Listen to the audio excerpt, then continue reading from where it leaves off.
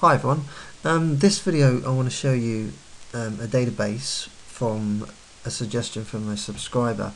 They're actually requesting how do I go about setting up a database in LibreOffice base so that I can store all of my video games in there and show what the condition is and what the actual production is, and also some front cover art as well. Now I'm going to show you a very simple video games storage database, and what I've got here is three tables. I've got a condition table where I've got the condition in there, so we've got mint, near mint, very fine, fine, very good, good or poor. And we have a production table which has got the greatest hits or black label type ones, and a video games table as well, which has got the game name, the condition ID, the production ID, and cover art. So I'm going to show you how these are made up. So if I just right click on each one. Okay, so if you could pause the video just briefly, you can input this information yourself. So we've got the VG ID, integer, game name, text varchar, we're setting the condition on that to length as 200. On the integer, make sure that you've got an auto value set. On this integer, no auto value. On this production type, no. And cover art I've set to 255. Okay, so that's that one. So pause that as you wish. And here we've got the condition. It's just a very simple table with an ID and condition in there. So we've got an integer which has got an auto value. The condition is set to 100, and that is that one. And likewise for the production, we have we have the production type ID, which is set as an auto value, and the production type itself with a length of 100, and that's set to text varchar. So those three tables, if you pause the video and create those, we'll now go ahead and create our form for those. I prefer to use the design view rather than the wizard, because the wizard can do all kinds of funky stuff. It's ideal if you're a beginner, but I think it's best just to learn this way as well. So I always make sure that the wizard is switched off. In this case it is. Then down the bottom you should have something that says Form Navigator. So that's like a little star in the bottom corner. So if you click on that, that brings up Form Navigator. So if you right click on Forms and go New Form, and we'll call it video games main form. Now we right click on that and then go to properties. Now we need to select the data tag, and then in the data tag we need to make sure that that's set on table on the content type, and the actual content is set to video game. And then we can close that and close this. Then next to the form navigator we can open up the add field. So I want to add in a field. So if I just put my ID in there, we don't really need ID, but I generally do it as a rule of thumb.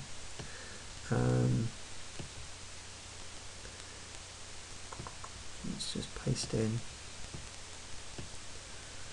all the other information. Get all this straightened up. And I'm going to put cover art in there as well.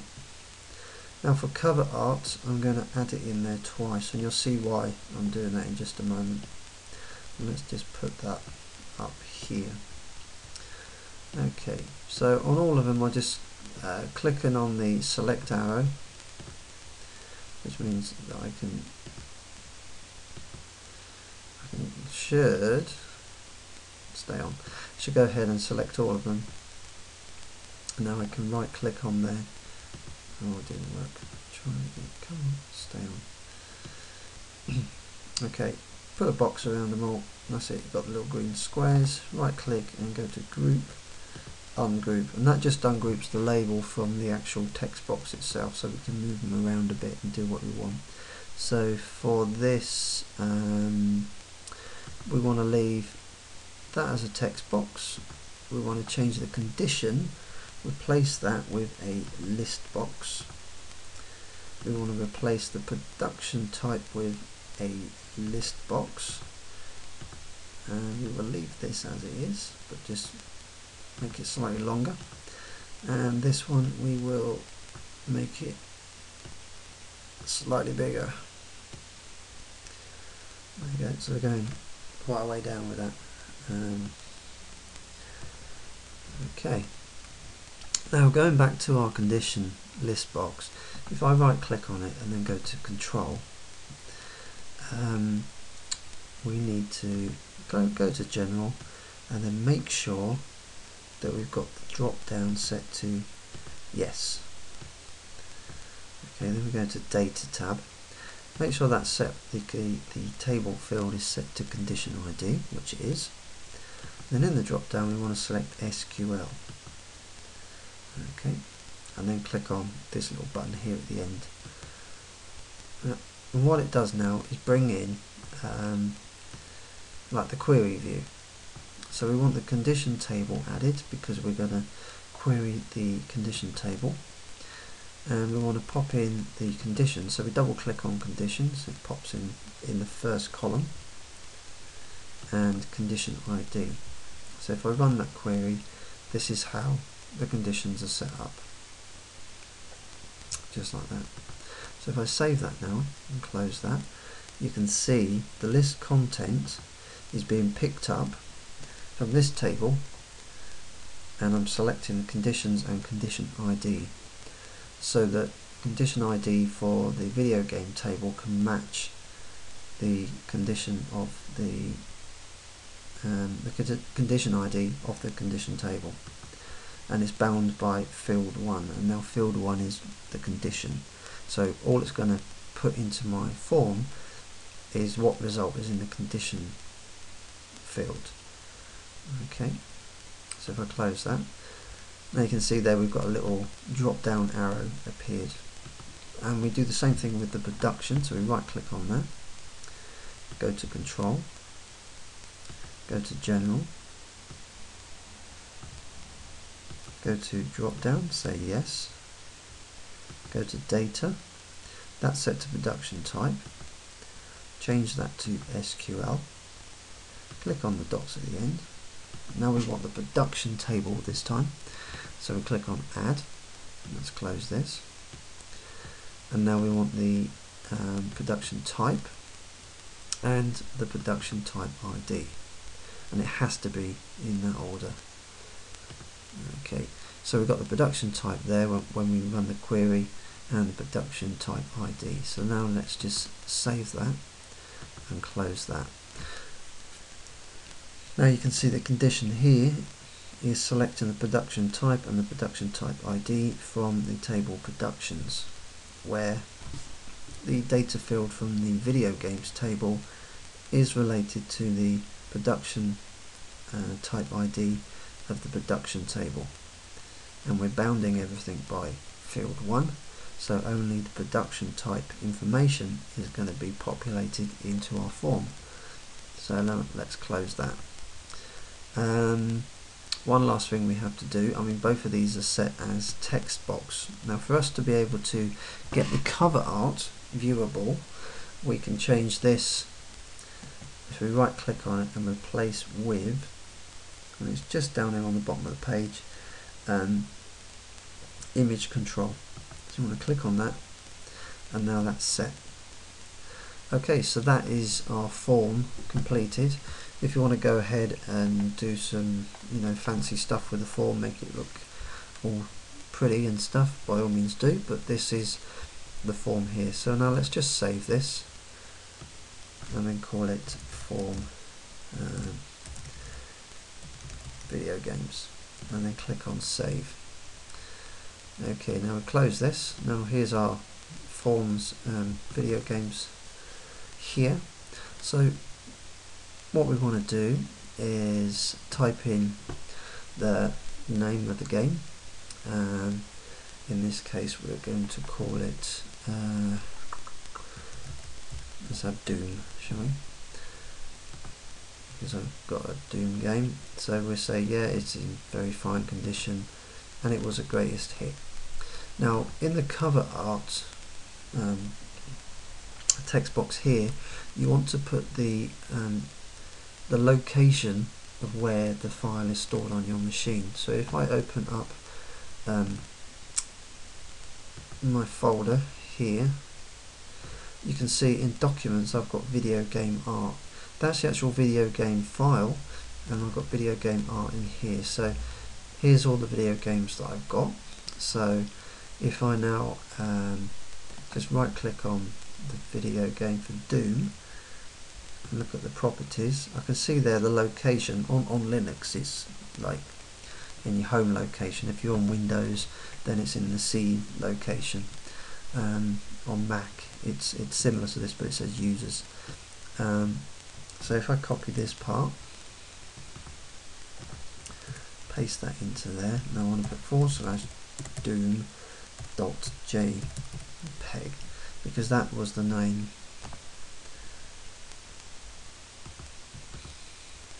As you can see there, that's the name of the file there.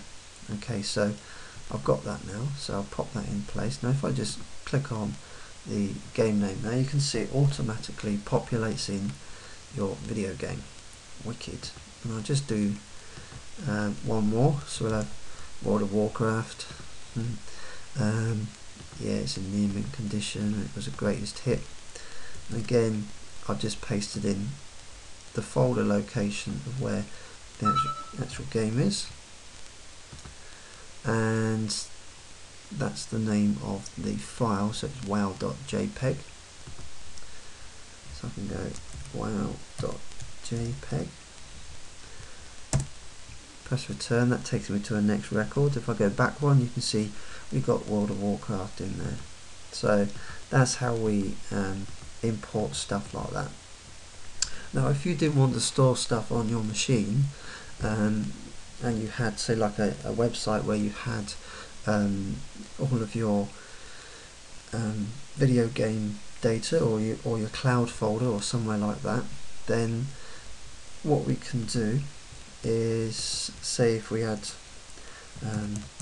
Harry Potter, I don't know why I chose this, but I did. I mean, this is in reasonably good condition, and I'll just that's have a black label.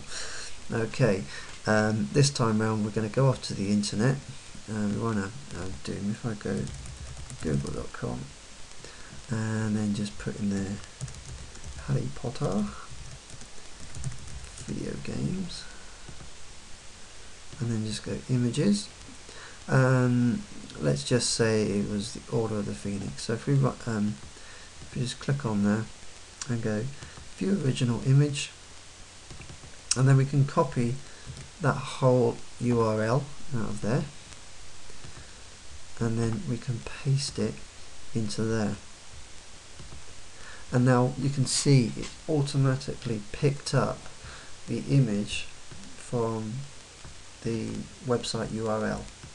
Or if you had something like a Dropbox location or somewhere like that, or some other cloud location, you can also port that in. That way it keeps your database extremely small on your machine and doesn't flood it with all of these images and stuff like that.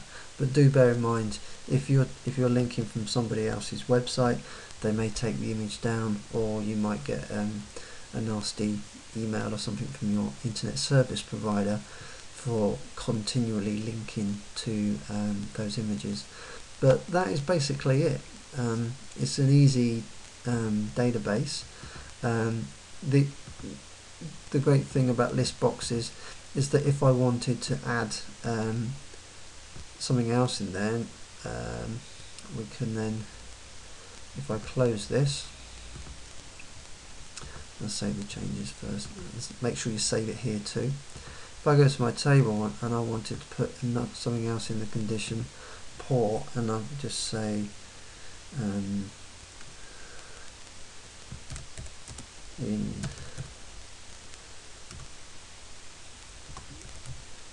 tatters or something like that. Yeah, it's an absolute mess. We can then close that, and then when we open up our video games again, we can go to the condition, and you can see now it says in tatters. Okay, thanks very much for watching. I do hope you found it intuitive and useful for doing videos, CDs, books, you name it. Vote, subscribe and comment below. Thank you.